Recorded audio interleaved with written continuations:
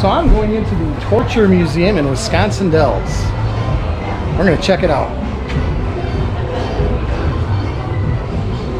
Alright, what do we got here?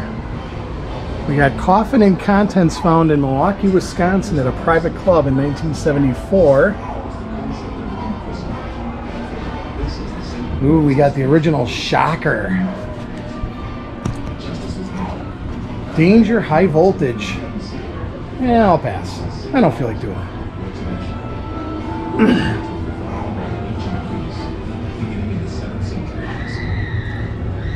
it. Cemetery facade and gates acquired from Paramount Pictures prop department, used in over 30 torture and horror movies. Very nice, throughout the 50s, 60s, and 70s.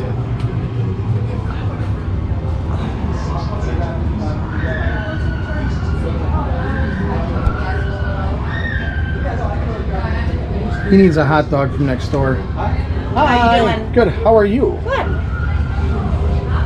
Ball and chain. Ah, Jeffrey Dahmer. Yep, that was weird.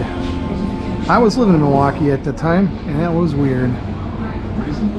Ooh, there's a spooky guy. Yeah. The rat torture, of course. Just have rats go around and start eating at you. Alcatraz Siege. Escape from Alcatraz. Alright, we're going back.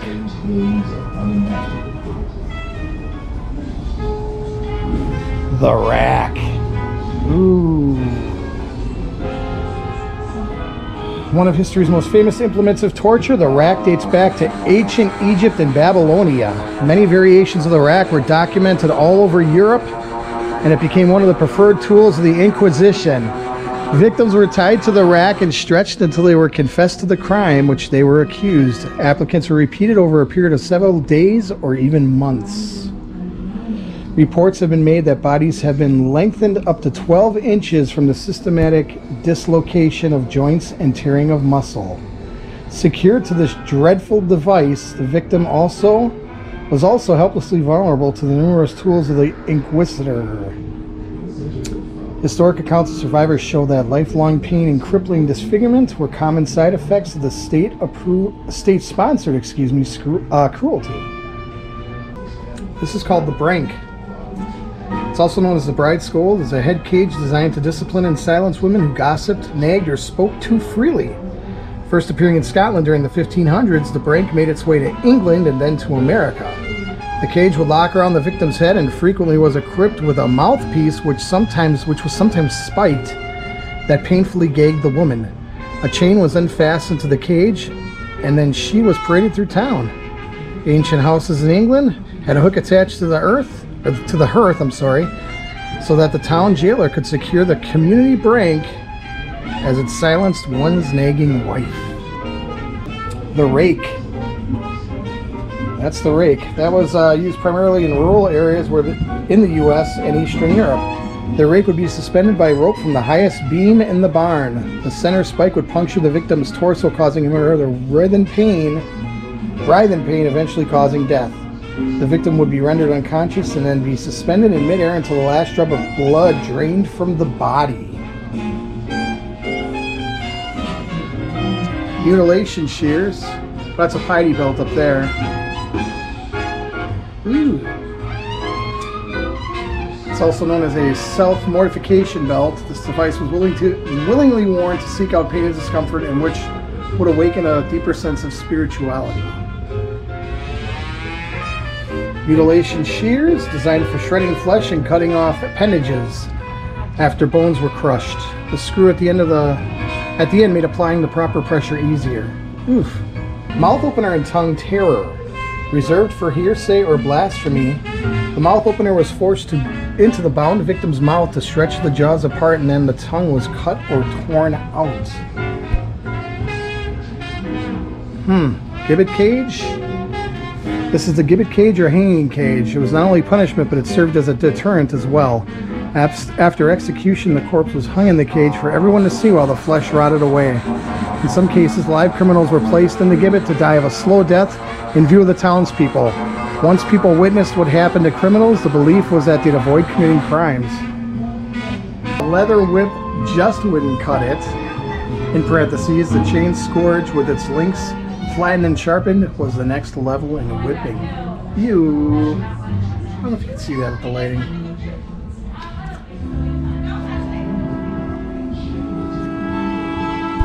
Oh, is this the Iron Maiden? There you go, the Iron Maiden of Nuremberg. The Iron Maiden was used as a medieval torture device, first used in Germany. It consists of a large human-shaped cabinet with viciously sharp internal spikes. The victim would be placed inside and the door slowly closed so that the spikes impaled him or her, leading to intense discomfort. There it is. Still accepted by some today. The Scavenger's Daughter. Crucifixion spikes right there.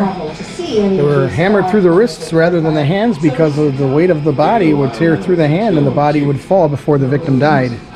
So they had to specially train animals to attack and bite and move a person only slightly. Torture by electric chair.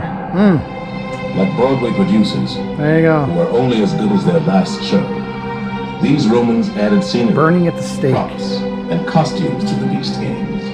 They created plays in which the condemned person you got portrayed a guillotines. character, usually from mythology. Put a head in The ending was and you lose always it. the same. You might have a criminal being made to look like Orpheus, given a lyre to hold, and perhaps surrounded by tame animals so that if he strummed his lyre. The interrogation chair, strapped naked into this chair. The slightest movement by a victim would cause pain. Torturers would often rock the chair or whip the victim while in the chair to expedite the interrogation. Yeah, I'll pass. Chicago's torturous mobsters and bootleggers. As a powerful political and social force, citizens began protesting the brutality of gladiatorial combat. In 404, while attending a gladiatorial spectacle. Of course, you got the beheading. There's a great rise. Nothing like a good beheading. Death in the arena by man. Torture Chicago style. There you go. But this was not Pretty much anything you can get your hands on.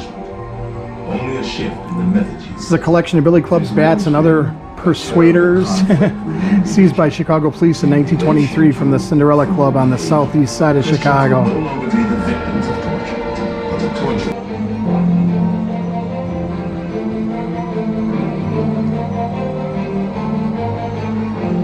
The heretic's fork.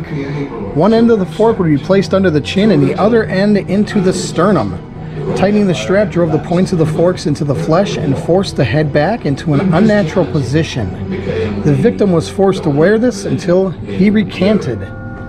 By recanting, the victim was strangled to death before being burned rather than being buried alive. Was gaining power. Dying by the sword. God will protect Ouch. you. And if you are telling the truth, God will protect you and your hand will not be burned. Oh, the mace. There we go. Originally used in battle to break through a knight's armor, the mace became a handy way to torture, At hand. for torturers to brutalize their victims. Hand over a flame for minor infractions to submit. The knee splitter.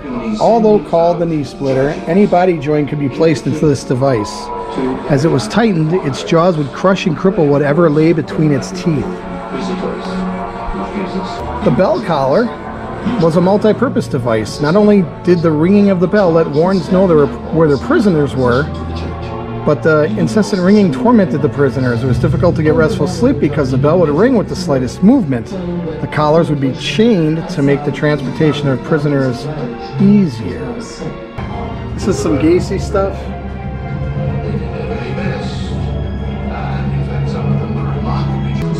Moving bodies from the house.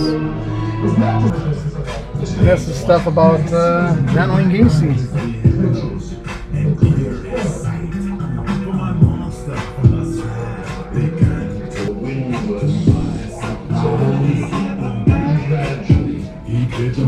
Oh, there's a check, Vincent Price, it looks like. Yeah, check from Vincent Price. Very neat. Right there. And Bela Lugosi signed print.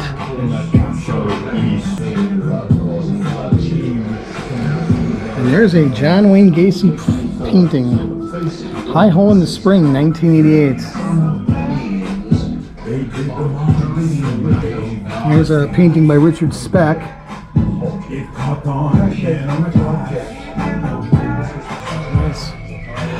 Jeffrey Dahmer, the Milwaukee Cannibal. That must be his death certificate. Ed Gein.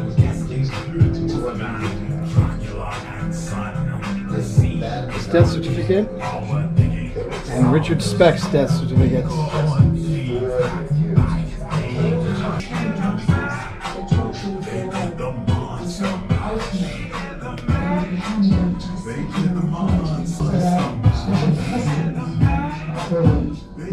Got a head crusher right there.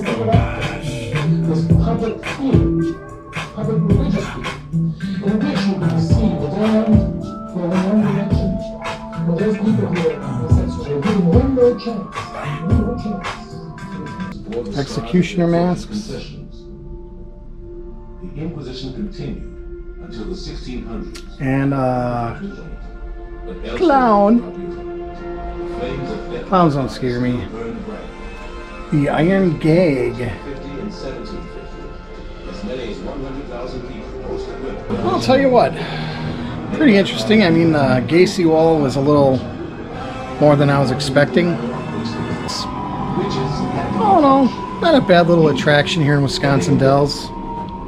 I hope you enjoyed this video on the Torture Chamber Museum in Wisconsin Dells. If you did, please like and share. And you can subscribe too by hitting that bell. It'll let you know that my new videos are posted on YouTube. So once again, thanks for watching. And from Wisconsin Dells at the Torture Museum, this is Yogi saying, see you next time.